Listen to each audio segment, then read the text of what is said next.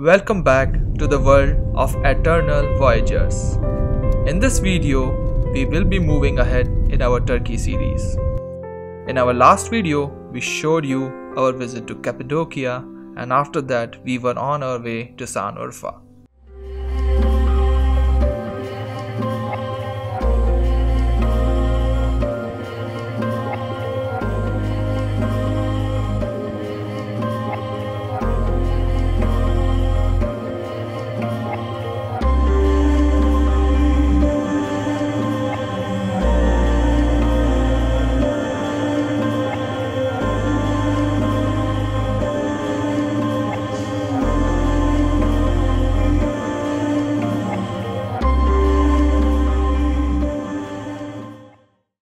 After driving for almost 7 hours, we made it there, and as planned, we straight away drove to Gobekli Tepe, which is almost 30 kilometers by car northeast to the city of Şanlıurfa. Out amongst the foothills of southeast Turkey, not far from the Syrian border, lies a site so old as to be literally unbelievable. Dated at least back to 10,000 BC, almost 12,000 years old, it is many millennia older than Stonehenge or Egyptians' Great Pyramids. Before Gobekli Tepe was discovered back in 1994, it was thought no structure could basically have been created by hunter-gatherers. It was thought that first hunters' standard story was that our ancestors first learned architecture and then settled down, and only then started building grand monuments. But then came Göbekli Tepe and booed that theory totally. There are many questions associated with this site. Who were this mysterious ancient people? What was the greatest site really for? It indeed takes us to the dawn of the time.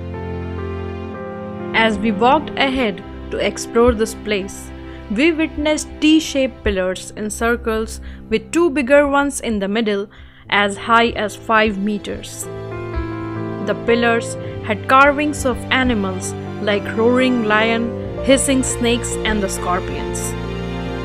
We saw mostly dangerous animals carved and invariably the male ones. According to the dig team, the T-shaped pillars depicted men. They also thought it was of religious importance or a place where people can meet for specific feast or festivals, which would range from worshipping certain gods to choosing a partner. There is also a theory that these animals represent constellations. But there were no definitive answers why this building stopped further. So there are 4 different buildings here. One there you can see, that's the building A, that's the oldest one. This is building B, this is in the best shape right now, and this is building C, and the one behind is building D. In 2018, UNESCO added this to the World Heritage Site. The discovery of Göbekli Tepe was a transformative event, one that in an instant broadened our perception of an entire era in prehistory. After the overwhelming tour of the site, we drove to our hotel. It was a short 30-minute drive. We absolutely loved the decor and the setting of the hotel. It was a long day for us and we made ourselves comfortable in our room. Luckily, this hotel had a cozy restaurant which featured Ottoman style decor and served Middle Eastern cuisine.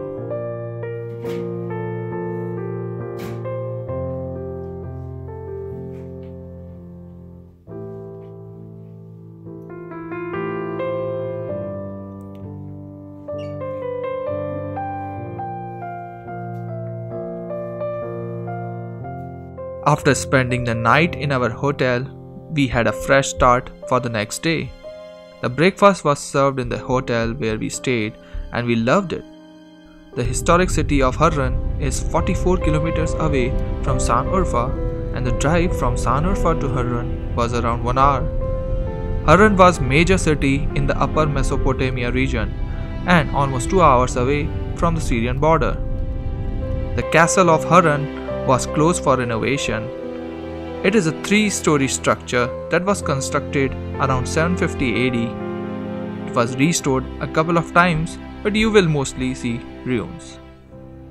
Humans have always adapted to the natural landscape and made use of the natural resources available.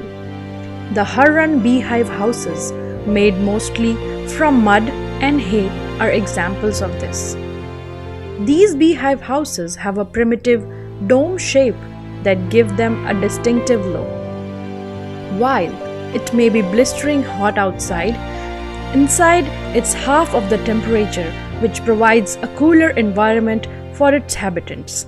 The heat rises and escapes from the top of the dome. Today, the house is preserved mostly for the tourist, but for the owners, Jamila and Mustafa, along with their 9 siblings, it is a good excuse to hold on to the history. Our tour guide Mahmoud showed us inside the house, and we even ended up buying some silver bangles from them. You will also find the mention of Harran in the Old Testament. The foundation of the city of Harran extends up to Prophet Noah and Prophet Abraham. Prophet Abraham lived in the city before leaving for Palestine. Most people also know Harran as the city of Abraham. In fact, 4,000 years ago, Abraham and his father walked these areas searching for homelands. According to the Bible, Abraham settled here in Harran on his way to the promised land in Israel. His father, Terah, died here. It is also one of the oldest continuously inhabited places on earth. As we walked ahead, exploring the area, we also saw the ruins of Great Mosque, which was built in the 8th century. Almost 400 to 500 years old, the Harran University was also there and was under restoration. After the whole tour of the city, we walked back to our lovely hosts from the beehive houses. We had an amazing time and they even offered us tea. They were very excited to hear our travel stories and asked Akshay to dress as a patrol manager. They thought he almost looked like an Arab. I was delighted to have the conversation with Mallika, and thanks to the Google translator for the same. Mallika means queen and queen. Mallika meaning what? Queen. Wait, I'll tell you translation. Mallika means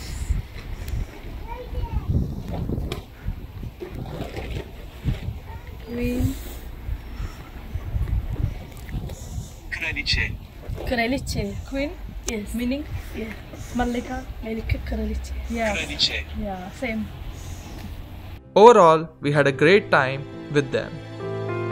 These were really kind people who were willing to share a part of themselves with travelers like us.